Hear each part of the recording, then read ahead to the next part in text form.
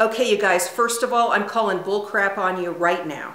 You go into the party, you say, I'm gonna go ahead and indulge because I'm not going to punish myself by not allowing myself to eat all the good stuff at the party. Bull crap. Is that punishing yourself? Say you're doing the diet. You're doing it, you got the momentum going. You are going, you got like wings on, and those wings are taking you right to that party. Why on earth would you eat the crap at the party?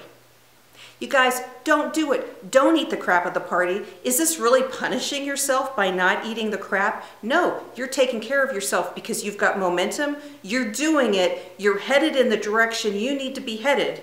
And that stuff is going to derail you. It is not only going to add to the fat on your tail, it is going to make it very difficult for you to get back and get that momentum again. Stay on it. Keep your momentum.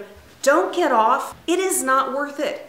You guys, get to your after stage, get to your maintenance stage, and then make the decisions about the parties. See how the parties go. But you are not punishing yourself. You're probably being the only wise person at that party, okay?